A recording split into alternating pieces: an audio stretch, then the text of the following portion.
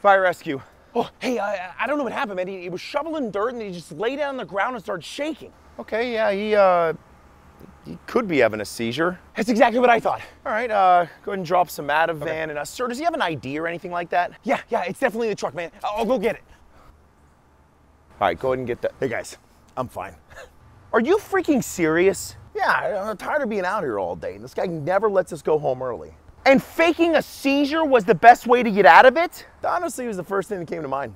You do realize it's like $800 for the ride to the hospital, right? Well, it beats being in the heat. Oh crap, here he comes. And this is the world we live in.